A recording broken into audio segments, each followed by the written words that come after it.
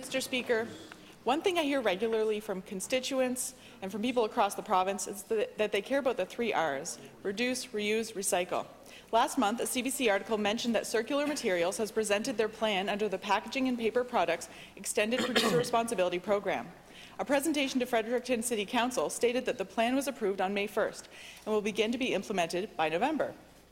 One of the concerns raised by councillors is that there is no clear timeline for when recycling programs will be offered to people living in apartments, which I know is a concern for many New Brunswickers, including tenants and students in my riding.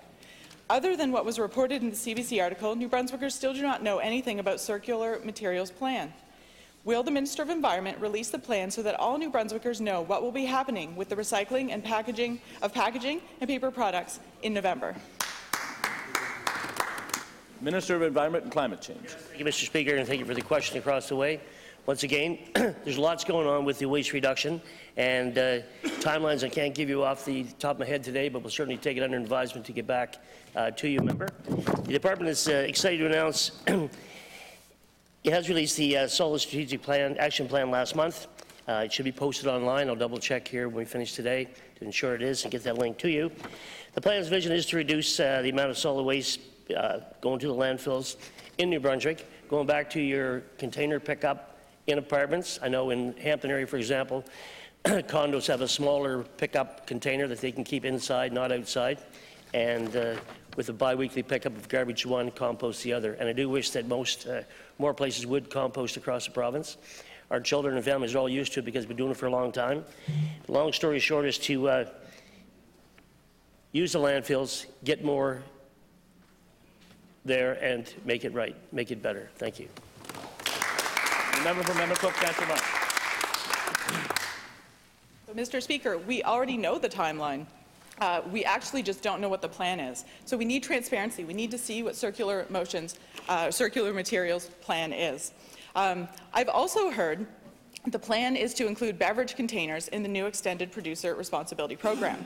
As the Minister of Environment knows, the Environmental Trust Fund is funded through the Beverage Containers Program. In this year's budget, the revenue for the Environmental Trust Fund from the Beverage Containers Program is projected to be $350,000 compared to $9.5 million in previous years. This leads me to believe that what I've heard is true. But we don't know because we haven't heard from this government or the Minister of Environment about what the plans are. Can the Minister of Environment confirm that the Beverage Containers Program will be ending? And if so, where will funding for the Environmental Trust Fund come from in the future? The Minister of Environment and Climate Change. Once again, Mr. Speaker. The program will not be stopping. Money will continue. We do see the importance, and the money will come along the way. Maybe not directly through the Environmental Trust Fund like it has been doing, but we certainly want to take part. Some of the goals you're asking about, the goal is that by 2030, New Brunswick will achieve an annual reduction of 40,000 tons in solid waste being disposed at the regular regional landfills, while creating a foundation that helps achieve further reductions in the future. The focus on the circular economy you mentioned and the Extended Producer Responsibility Program is certainly important. The department has added programs for paint, oil, glycol, as you mentioned, electronics, packaging and paper products, and pharmaceutical products, and medical sharps as well. The department will continue to explore options and add new designated materials using this weight diversion approach.